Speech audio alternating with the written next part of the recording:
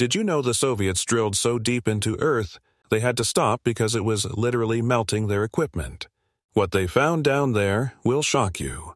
At 12,262 meters deep, the Kola Superdeep Borehole remains Earth's deepest artificial point.